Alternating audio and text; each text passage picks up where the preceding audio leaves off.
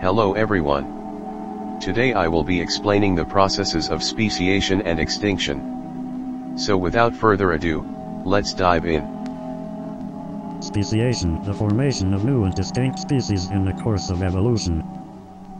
An example of speciation is the Galapagos finch.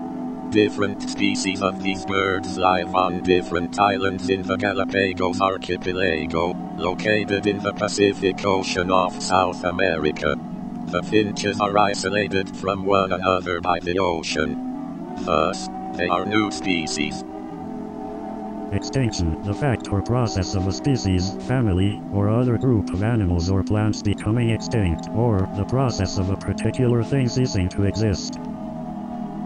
For example, the Cretaceous period is an example of extinction, since the asteroid had catastrophic effects after the impact, starting with the death of millions of plants, thus killing all dinosaurs from starvation.